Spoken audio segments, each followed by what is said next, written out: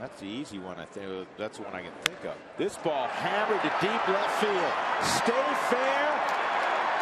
Touchable for Clint Barmes. 5-3. 8th big fly of the year for Barmes. The only question was, would it stay fair?